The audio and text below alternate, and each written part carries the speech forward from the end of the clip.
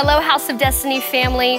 I am bringing to you another missions update on how your seeds of love are impacting children's lives all around the world. For those of you who know and many of you who don't, we are in many countries all around the world making an impact. India, Uganda, Cambodia, Israel, you name it, we are there. For example, in Guatemala, one of the facts is that more than 55% of the population, they sadly live below the poverty line. That's over half of the country that live below that line. And it's sad because many things that are able to aid in the change of that statistic, they don't have access to. And it's something that's so simple as education. Here in the United States, any child can go to school for absolutely nothing. But in Guatemala, these children aren't so blessed. Education is something that is a privilege. And so education aids in the change of that statistic. It can reduce developmental delays and literacy gaps across all ages. And where your seeds of love come in is we are able to provide a space for these children to come and receive education from all ages. You're talking from kindergarten all the way up through upper class, and they are able to receive resources that can get them into universities, into college, and begin to change a true statistic. You are a part of that, changing lives for generations to come, setting them up for a solid future and foundation. And that all comes, and it begins with education.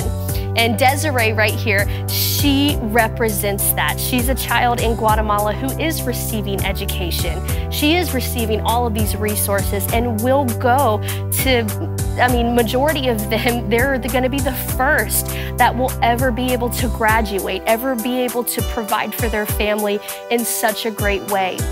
Moving on to Cambodia, research shows that children in Cambodia have some of the most extreme dental cases in the world. And when you think of dental cases, they attribute to infection in the blood. They can be fatal if not treated. And so you're talking about all of these children who sometimes never see a dentist. On that, there's only one dentist for every 100,000 people in Cambodia. As opposed to here in the US, you have 61 dentists for every 100,000 people. That's an incredible difference. And so the supply and the demand is incredibly wild, and we have been able to go and provide dentists for these children.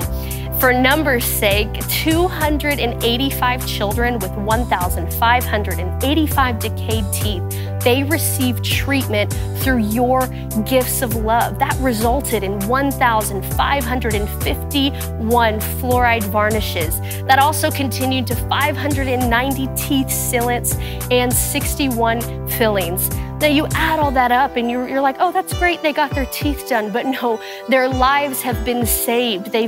You've prevented infection. You've prevented sometimes even a fatal outcome. Because of your seeds of love, you are not only giving hope, but you are rescuing lives. You are setting them up to change their future and to be an example for future generations to come. If you follow the link at the bottom of your screen now, you can give into this movement. You can be the hands and feet of Jesus and be confident to know that your seeds do not lay flat. They go to work and they go before you, and they do make a difference.